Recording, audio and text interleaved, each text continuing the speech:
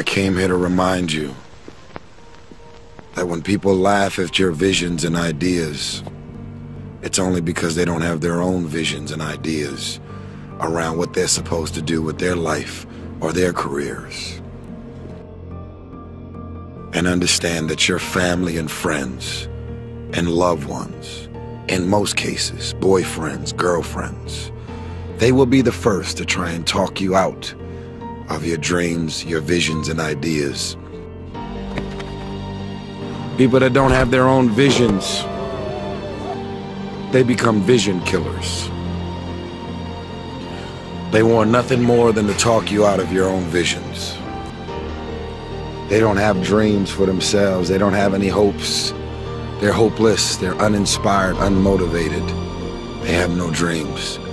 They have nothing that they're ambitious about. But I want to remind you to continue to dream and dream big. I have a habit of dreaming with my eyes open. Only those that can see the invisible can do the impossible. You have to be able to see what doesn't exist in order to be able to pull off or achieve what in most people's minds seems to be impossible. Only those that can see the invisible, being able to see what's not there. What is your vision? What is your idea? What was that God-sent dream? Only those that can see the invisible can do what seems to be impossible. This is the power of visions and ideas. What do you do about the negative guy that's trying to bring you down? Ignore and outperform them. You see, while you're over there watching me and talking about me, I'm working. I'm working hard. I'm taking things to the next level. You keep gossiping and I'll keep working. You keep talking smack and I'll keep working.